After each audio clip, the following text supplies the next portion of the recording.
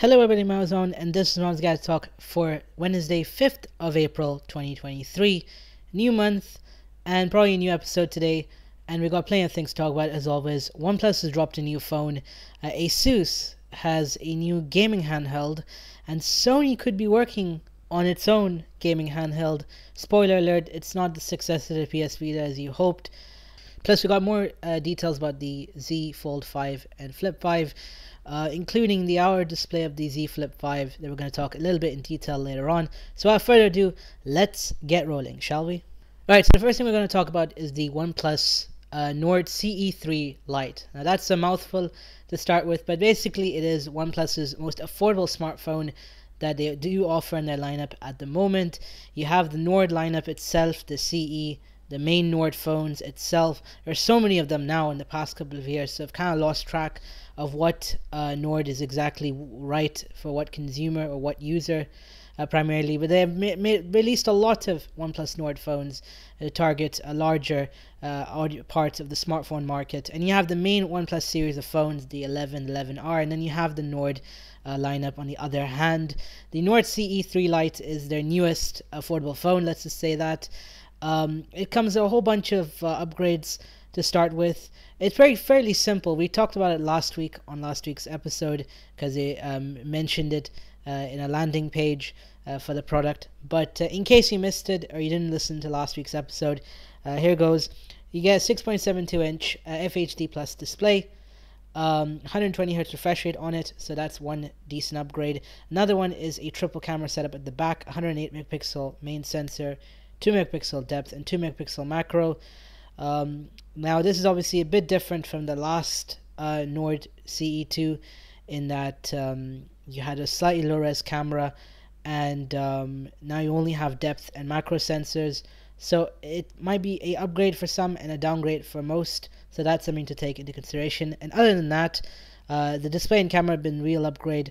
You get a 5000 mAh battery with 67 watt fast charging, so you can get so as I said, you can get a much faster charge in no time.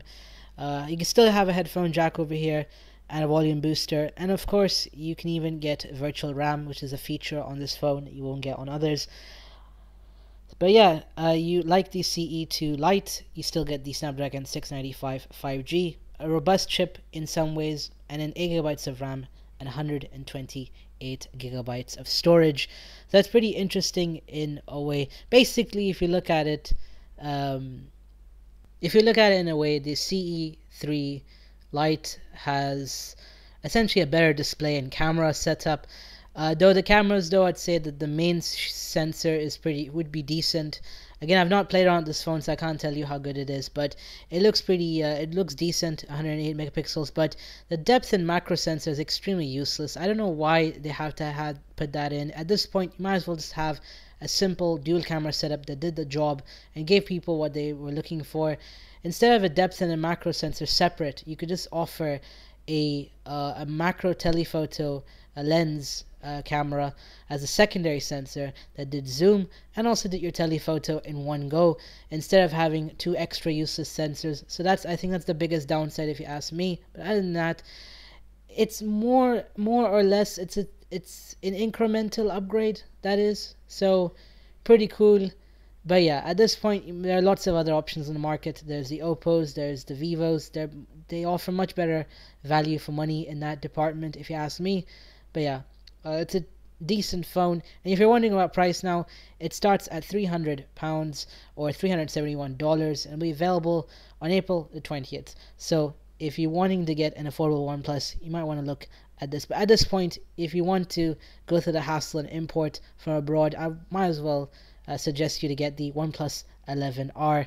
That's got much better specs, and if you you might have to pay double or triple to get it in to import it, but it might be well worth the hassle in a way. Well, we're already talking about OnePlus Nord. OnePlus also showed off another accessory to go with the phone, the OnePlus Nord Buds 2, another product they showed off again yesterday in a way. OnePlus obviously sells wireless earbuds under their own brand name, and also they've also been releasing the OnePlus Nord Buds. And let's just say they're kind of popular and they're affordable. like the Nord phones itself. But the Nord Buds 2 is their newest wireless earbuds. The price will definitely get you interested. These earbuds will set you back $60 as it is, which is pretty cool in a way. What do you get for $60? You're probably wondering. So you get the same design like the original in a way. It's as I said, but now you get in two different colors, white or gray, which I think is pretty cool. Other than that, really, in terms of battery life, you get 5 hours of playback time on the earbuds, and the charging case will give you up to 27 hours of battery life generally. So that's pretty cool in a way, and it just weighs 37.5 grams. If we're talking about the case itself. On top of that, you have IP55 water and dust resistance. Google Fast Pair is there if you use a newer Android phone. So that's pretty cool. But the really impressive part about the Nord Buds 2 that you definitely want to check out is the active noise cancellation. Now, earbuds at this price, more than starting over $50 to about $100 now, do offer active noise cancellation or noise cancelling of some variety or form. But here you get negative 25 decibels of ANC. That's definitely there. It's surprising to see it on a major brand wireless earbuds at this price point, about $60. You don't, as I said, you don't really see it on brand name earbuds. But if you go into the overall market, go on AliExpress, you may find some random, no name, as highly unknown TWS earbuds that do offer this functionality.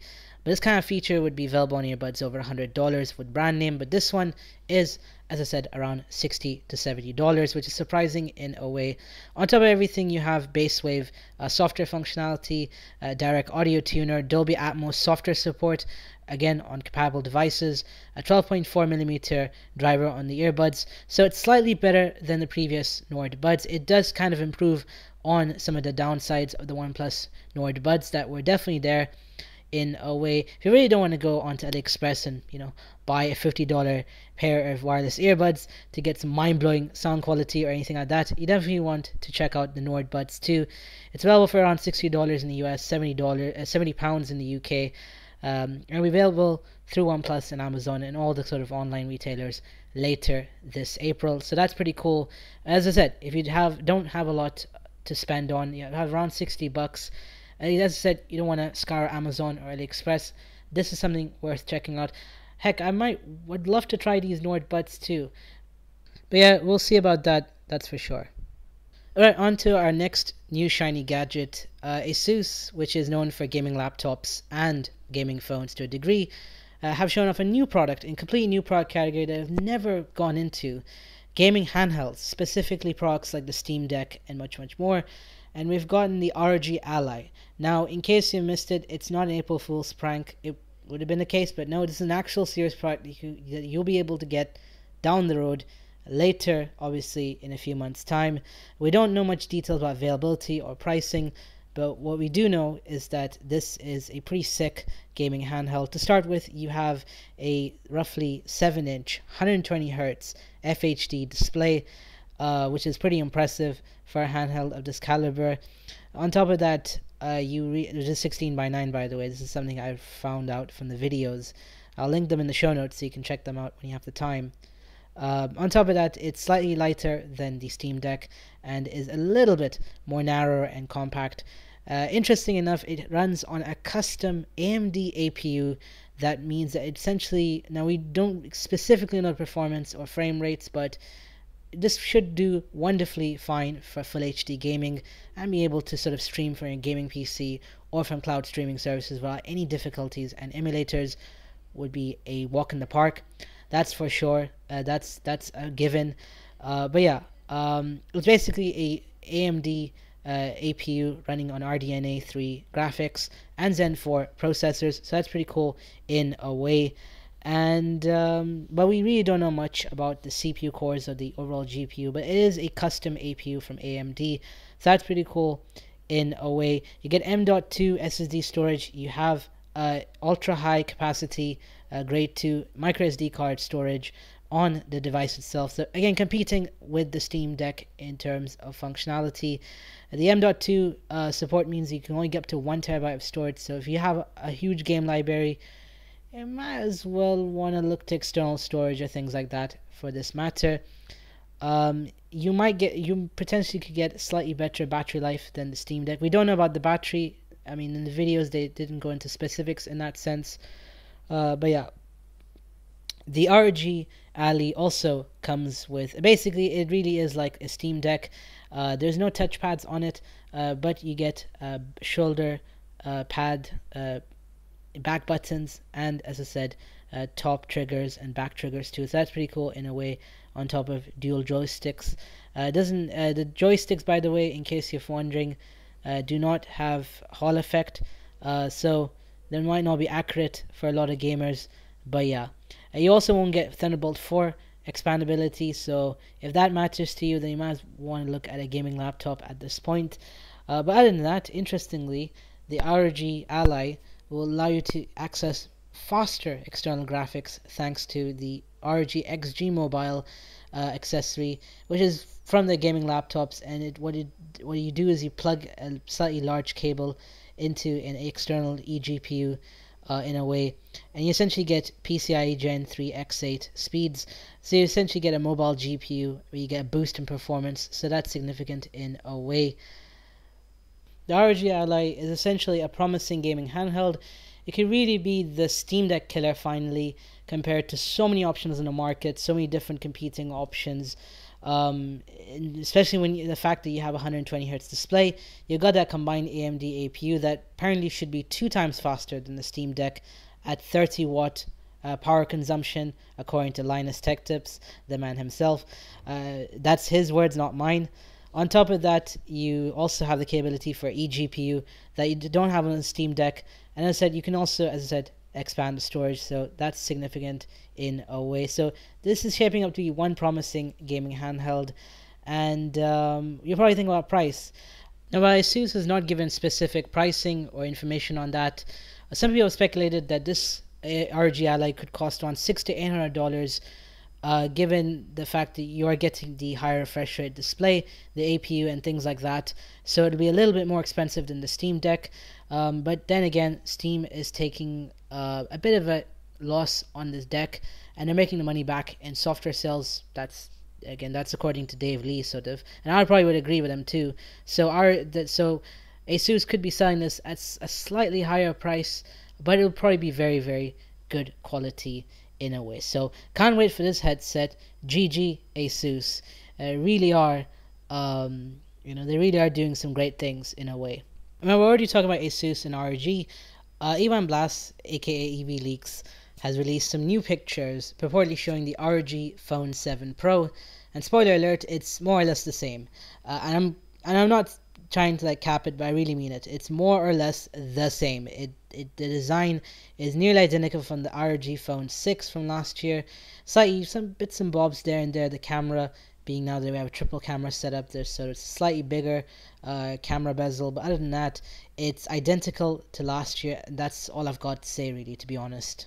But then again, can't wait for the ROG Phone 7, another big Android phone that's going to be launching this month, so again, can't wait for this phone in general.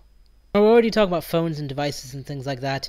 We got some new leaks and rumors and details about some scoop on future Samsung devices. First up, the Samsung Galaxy Tab S9 Ultra, the next high-end tablet from Samsung. Ice Universe posted a bunch of specs about it on Twitter. Firstly, dimensions. So the S9 Ultra will essentially measure around 208.6 by 326.4 by 5.5 millimeters, so like the previous high-end tablet. On top of that, you have a 14.6 inch WQXGA Plus display, so that's 2960 by 1848 display, an 11,200 mAh battery, 45 watt fast charging capability. On top of that, it should weigh 737 grams, IP68 water and dust resistance, and here's the juicier part: the Snapdragon 8 Gen 2 for Galaxy on this device. It kind of makes sense. Like Samsung's kind of worked on the software and optimization. It just makes sense for them to ship a tablet, foldables with that same processor, and also volumes of scale, economies of scale. So it kind of makes sense. And also, here's the other crazier part: the S9 Ultra tablet from Samsung will apparently come with 16 gigabytes of LPDDR5X RAM, and that's a huge amount of RAM. There are MacBooks that don't offer 16 gigabytes of RAM straight away as base spec, and this could be on this tablet. So pretty crazy if you ask me. But these are also speculation until obviously the device is launched. We don't know again. Might want to take this, as I've said, with a grain of salt. We're already talking about what could be coming in the new Samsung devices, the Z Flip 5 and Fold 5. We've kind of been talking about these foldables past couple of months. A few more scoops kind of coming out there left and right. The whole device is not really leaked, but as we get closer to August, it'll probably be leaked in full, because Samsung probably has a poor track record of keeping a secret about our devices. Anyways, according to Ross Young from Display, from DSCC, the consulting company behind digital displays. According to him, the Z Flip 5 could be coming in beige, grey, light green, and light pink colors, and the Z Fold 5 may be coming in a more fancier beige, black, and light blue.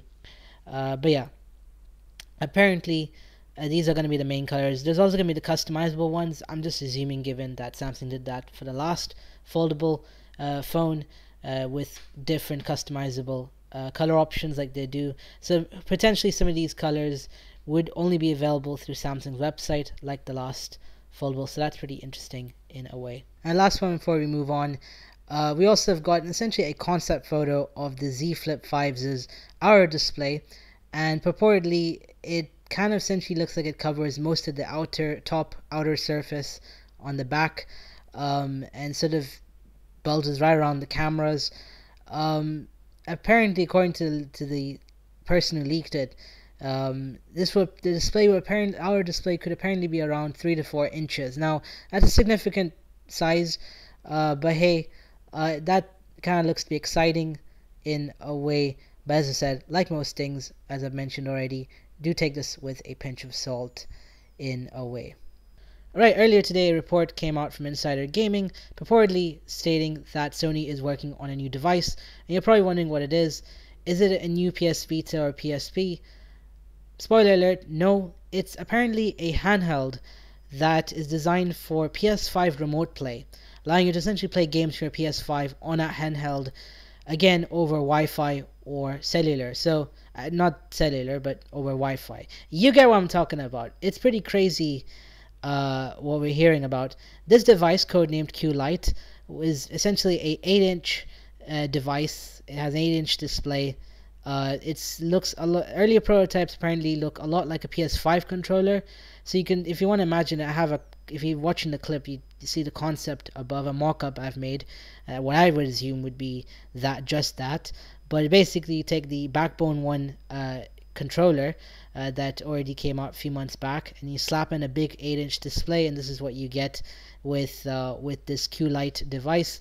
But apparently it's already in QA testing. This means it's probably going to be coming before the PS5 Pro and right after the PS5 with a detachable Blu-ray disc drive, which is pretty interesting in a way. That kind of means that we might see it later this year or early next year in a way. It's pretty crazy, huh, that Sony is apparently working on a handheld, but this is only for remote play. I don't know about you, I'm kind of torn, to be frank. Sony, to be fair, has the resources and the development teams to build a handheld gaming console to make games for it, but I'm sure that the PS4 and 5 are already sell like hotcakes, that they don't really need to build a dedicated handheld. At this point, you might as well utilize remote play, which takes advantage of the full horsepower of the PS5, as it is a pretty beefy games console, and now it's starting to be available more widely, so kind of makes sense to offer a handheld. But at this point, you might as well download the remote play app on your phone, connect to the PS5 and play games off your phone, essentially doing in-home streaming. So this is a highly unnecessary device. It kind of reminds me of Xbox's like cloud gaming only box that they invented, but they have not released it. Obviously it got shelved because the Series S and X like was in incredible demand that they shelved plans for that like light device kind of. So this sounds like an unnecessary piece of hardware. It's right up there with the revisions of the PS Vita, and if you remember very well, the PS Vita TV, which was like a very useless device. I mean, but hey, they're trying to make one. So, but at this point, I feel that what Sony could and should do is offer a 5G Xperia phone that also has a PS5 controller slapped around it. Again, like the mock-up I have, if you're seeing the clip on my social, sort of. It would kind of make sense, and also then the device would be more useful than just connecting to your PS5 and playing games off it. You could stream over the internet and things like that. But yeah, I mean, it looks like an interesting concept, but honestly, this looks like a pretty useless device. I don't know which kind of person would buy this. As I said, at this point, they might as well make a dedicated handheld, or really just make a better Xperia phone that happens to do remote play with a bit more optimization software wise. As I said, more useful is basically the PS5 with a detachable disk drive. That one would probably sell definitely like hotcakes. I could see myself getting that if I had the money, frankly. But yeah, this PS5 Q Lite thing sounds interesting to me. But yeah, I feel like Sony should make a proper handheld once again. Don't you think? What are your thoughts? Let me know. All the contact details are in the show notes. So yeah, it's a pretty interesting rumor nonetheless. And finally, an Apple rumor you definitely want to hear, and not so good news for those who have older Apple devices.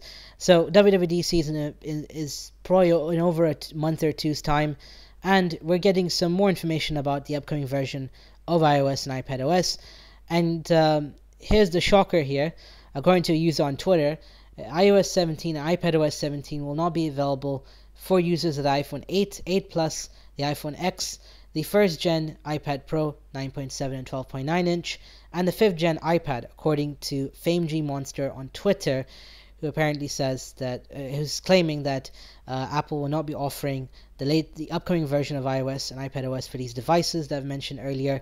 So that's pretty interesting. Now that kind of means that it'll be iOS 17 and the iPad equivalent will be incompatible with devices that run the AI11 Bionic or much older chips than that, interestingly enough. But there are going to be notable exceptions like the 6th and 7th gen iPads and the 2nd gen iPad Pros potentially. But apparently this is because of a boot ROM security vulnerability that Apple can't really patch with an update. So that's pretty interesting in a way. If you have these devices now, do keep them using because fun fact, I have an iPad Air 2, and although it didn't get iOS 16 or iPadOS 16 by the way, it still runs like a champ. To be fair, it runs all the kind of apps, so it should last you a few more years. But if you want to upgrade, now is your call. This is your sign basically to run out and get a new Apple device, because that's the real kicker. Like once you are kind of behind on software, it's a real reason to upgrade to a new Apple device. But yeah, as I said, let's see during the WWDC keynote what devices will be supported on the upcoming version of iOS and iPad OS, that is. Alright, this leads us to the end of this week's episode. What do you think of everything you've heard today so far? The OnePlus phones, the ROG Ally, the potentially rumored PS5 Remote Play handheld. That's not really a handheld, but really a way to play your PS5 games from anywhere. Let me know. I'm on Instagram, Twitter, and TikTok at Said_Maun99. Follow me there if you can. Send me a message. I'll be happy to talk back to you. And yeah, don't forget to subscribe to this podcast so you don't miss the next episode. Leave a review on Apple. Share this to your friends and family. And yeah, till next week, this is your boy Maun signing out. Wherever you are, whatever you're up to, I hope you have a wonderful day and a wonderful weekend ahead. And yeah, as I said, have a wonderful day. And I'll see you again, hopefully, with another episode of Maun's Gadget Talk. Alright? Take care. And thank you for listening. Ciao.